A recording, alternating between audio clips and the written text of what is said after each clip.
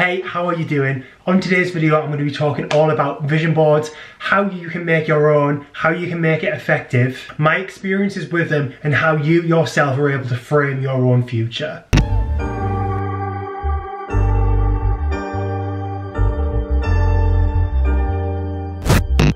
I'm Horrigan, welcome back or welcome to my YouTube channel. This is going to help inspire and motivate you to be the best version of yourself. So what is a vision board? So a vision board is a collection of images that are brought together that need to represent your dream life, your aspirations, your inspirations, your goals, what you want your life to be like.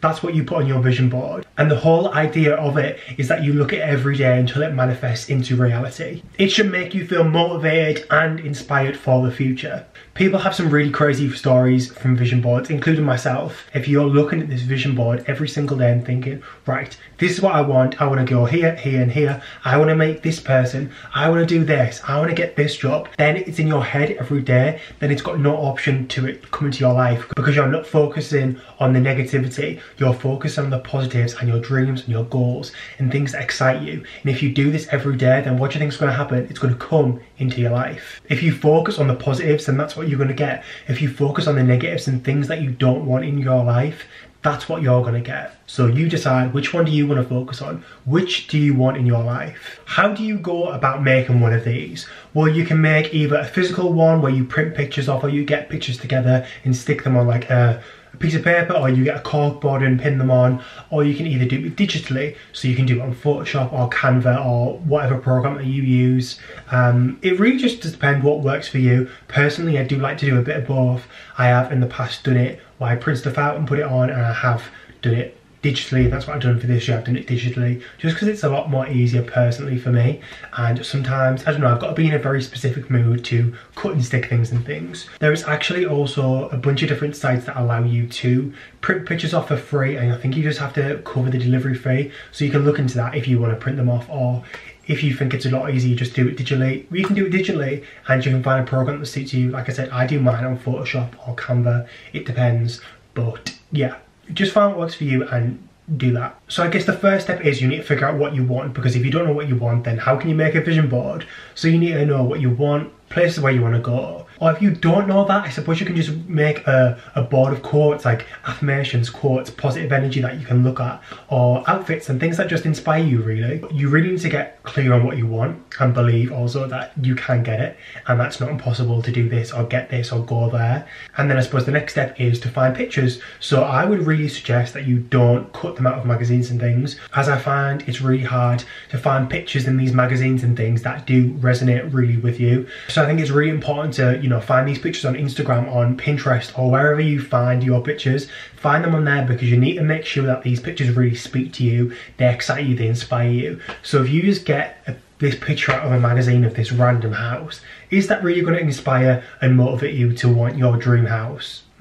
Probably not. So you need to find a really specific image of what you want your house to look like, where you want it to be. Like, find these specific images, and you can really find that through Instagram and Pinterest and these sites that you can actually just type in and find a really specific image.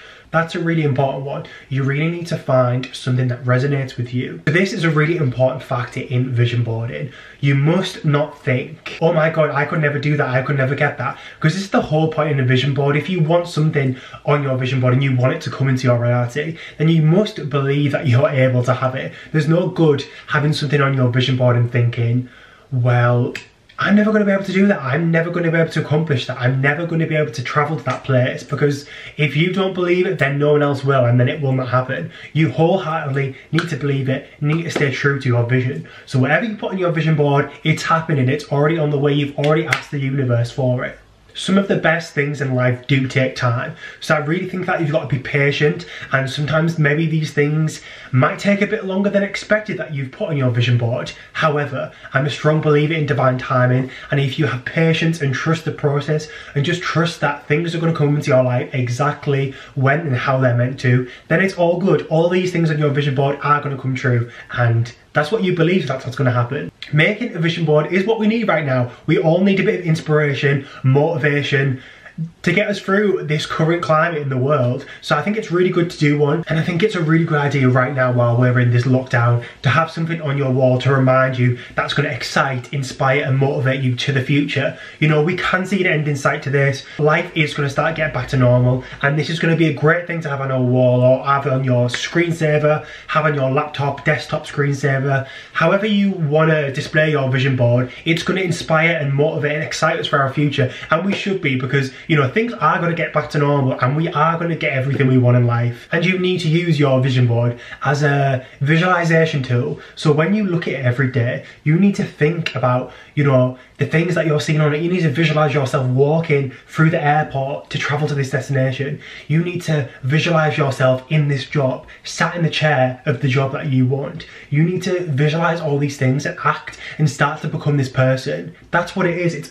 It's a vision of your future. So you need to become this person. So you need to start acting like one. You need to start saving that money to get to that place. You need to do all the steps that you can right now today in order for this to come into fruition. So my main experiences with vision boards is I've never really felt like, wow, like really blown away. I had like a bit of a moment where I was like, wow, this vision board really worked, until about just over a year ago.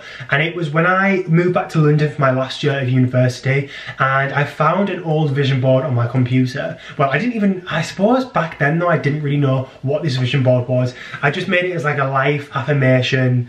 I just made it as like a life goals visual thing. So I'll just briefly tell you what was on this vision board, and it was to visit San Francisco in LA, because I have always been such a big fan of the USA and I wanted to travel to these different places in America. And the second thing on there was to go to the Coachella Valley Music and Arts Festival in Palm Springs in California, because I've always been so obsessed with the idea of Coachella. You know, being such an avid music and festival fan, I've always been like, I want to go there. One day I'm going to be there. In a few years I'm going to be there. So every year I remember I used to like price it up and things to be like, 1 year we're just going to go. And we're gonna get tickets and we're just gonna go. And then one of the next things was I wanted to live in London. That was always a big life ambition of mine. I really love London. I love the creative and just the creative, like, fun feeling of the city. And yeah, that was the next thing. And then the final thing was to meet a certain celebrity. Now, I can tell you that when I was looking back on this vision board just last year, all of these things had happened, and they had happened by the time I was 18. Now, what was more crazy was the fact that when I made this, I remember making this and thinking that this was my life, this was my whole life vision board, meaning that if all of these came true, like that was my life, like, whoof, I'm set, I'm sorted, like what goes. However, I did all of this by the time I was 18, yet I thought this was going to be like my life goals list. Which is quite crazy to me, because I feel like I'm very hard on myself sometimes and thinking what I've achieved in life, you know, I could have done so much more already by my age and things. And then just looking back on this made me like step back and think, whoa, maybe I actually have done a lot than I like originally thought when I was, you know, younger. So this was a crazy moment for me, because I was thinking, you know what, these vision boards, they do work. You know, if I can achieve all of that, my life goals list, by the time I'm just 18, imagine what I could do if I made a vision board at the age of 22 that I'm now, if I made it for the next 5-10 years.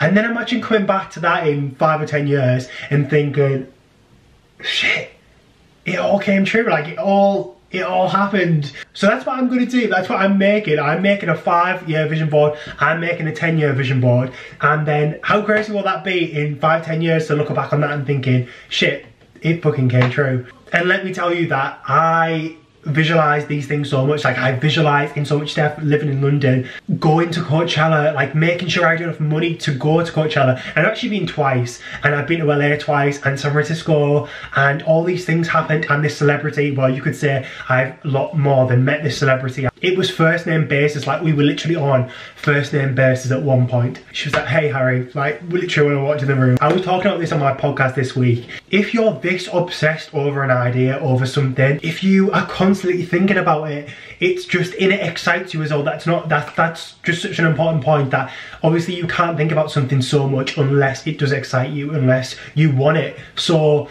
you've got to really know what excites you and what you want, because then this is going to lead there. These vision boards, man, they work. Besides any limiting beliefs, what do you want to achieve? We are able to do so much, and this vision board, this visualization technique is only going to help us get there.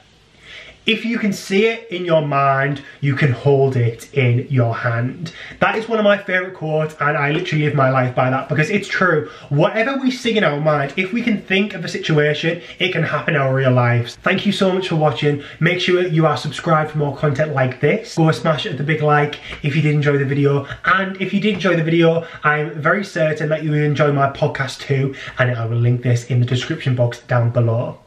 Thoughts become things, choose the good ones. Better days are coming.